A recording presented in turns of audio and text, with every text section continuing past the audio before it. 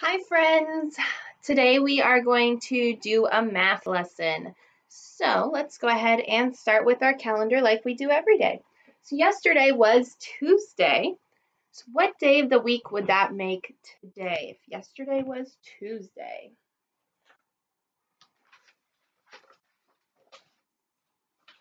That would make today Wednesday. Sunday, Monday, Tuesday, Wednesday. So today is Wednesday. What number is today? It is the 13. And the fancy way to say 13 is the 13th with that TH on the end, 13th. So let's go ahead and say the date together. Ready? Today is Wednesday, May 13th. Great job. Let's add another sticker to our sticker chart over here. Right there, and let's count together. Are you ready? Here we go. 10, 20, 30, 40, 50, 60, 70, 80, 90, 100, 110, 120, 130, 140, 150, 160, 161, 162. Today is 162. It's the 162nd day of school today. So let's go ahead and add another straw over to our straw counter over here. And we added one into our ones, so we need to change that to a 2. And now we have 162 to match over here. And last but not least, we have our base 10 blocks, which is actually going to be our big part of today. We're going to come back to this in a minute. But for 162, we have this guy down here, and now we have one group of 100. We have 6 groups of 10 to show 60, and we have 2 ones, 162. Okay, so let's review our problem of the day from yesterday, and then we'll start our lesson for today. So our problem of the day yesterday was Caden, and Caden went on a scavenger hunt around his house. He found a sphere and a rectangle. Draw what he could have found. So I'm going to think about a sphere. What kind of spheres could I find around my house? Maybe a ball. So I'm going to draw a soccer ball. Oh man, maybe a baseball. Baseball would be easier to draw than a soccer ball. But any type of sphere or ball-like object would count. And then we have a rectangle. When I think of a rectangle, I think of books immediately. So I'm going to draw a book.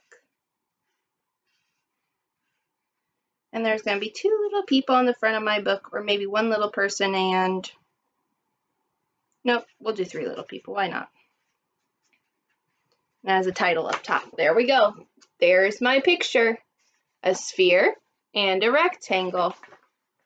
If you had a different sphere and rectangle, that's completely okay. Completely okay. So, what we're doing today. Today, we are going to work on base 10 a little bit more. And base 10 is a lot like what we learned when we learned about our teen numbers, where it's always a group of 10. Base 10 has to deal with tens. So, I am going to use our board here that we normally use for calendar. Pull off the pieces we don't need today. And today we're just going to practice quickly identifying base 10 numbers. So this is a base 10 number because we have a group of 10 and we have 2 more. So think about that. What number is a group of 10 and 2 more? A group of 10 and 2 more is 12, which is one of our teen numbers. Let's try another one. This time we're going to have a group of 10 and, how about 6 more? group of 10 and 6 more. What does that make? Group of 10 and 6 more. It makes 16. A group of 10 and 6 more. Let's do another. This time we have a group of 10 and 3 more. What number do you think it could be? A group of 10 and 3 more. 10, 11, 12, 13, a group of 10 and 3 more. That 1 represents our group of 10 and that 3 represents our 3 more. Let's do another. This time I have a group of 10 and 1 more. Now what do I have? A group of 10 and 1 more.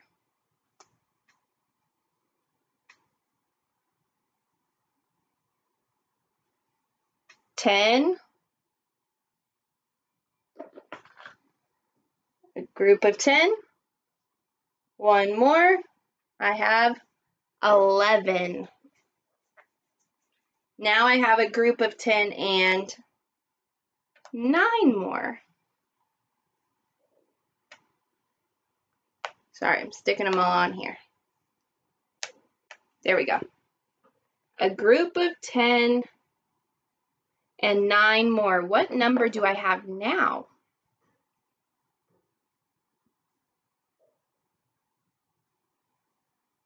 Group of 10,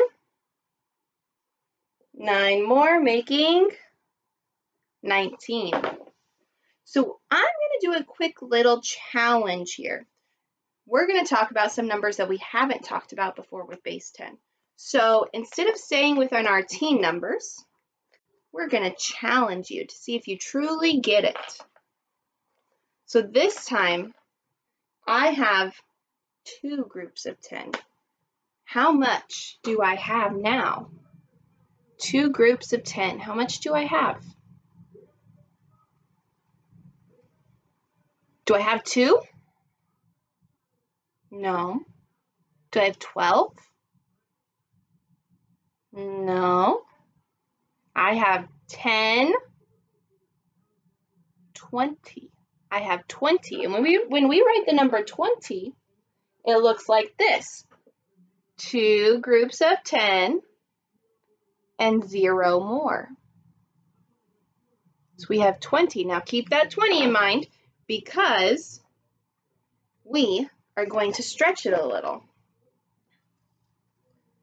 So this time I have 2 groups of 10 and 3 more. I left this 2 up here so you can think about what goes here. Draw a little line there.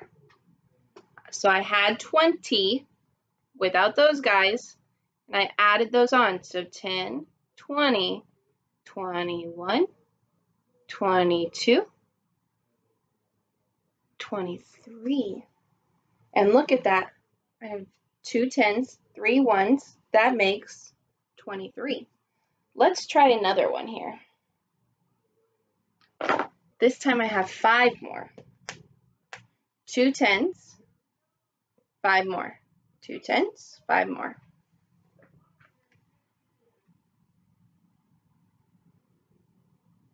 So I have 25.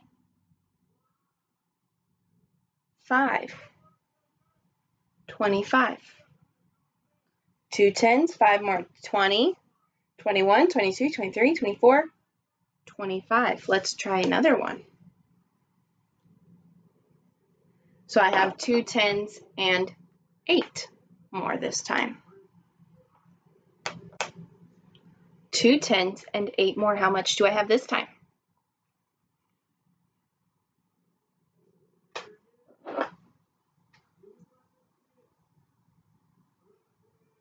I have 28 this time. 2 10s, 8 more. 20, 21, 22, 23, 24, 25, 26, 27, 28. Let me do one last challenge for you, okay? This time, I have 3 10s and 1 more. What number do I have? 3 10s and 1 more. This is a challenge for you. Let's see if you can get it.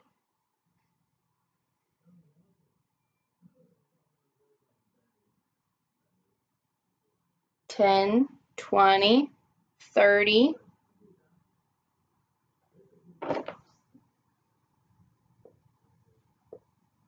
31. 3 10s, 1 more. 31. Well, I hope you enjoyed challenging your brain some today. Let's go ahead and do our problem of the day for today. So today is Haley, and Mrs. Arnold ran out of pages in her book, so she's got to go back and use the back of one of these pages that's not too dark, since I've been writing in markers. Let's use this page. So, Haley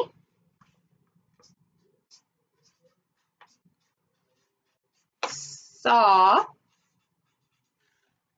these blocks. How many, or no, how much? How much does it represent? Okay, so I'm going to show you some base 10 blocks, and you have to tell me what number it is. So, if I just draw a line, that's equal to one of these guys, a group of 10, okay? So, Haley saw these blocks. She saw, you know what, I could draw a little rectangle, I guess.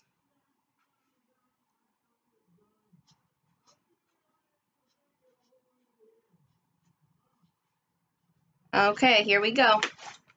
That's what Haley saw. How much does that represent? So I want you to write what this equals in base 10. That's what Haley saw.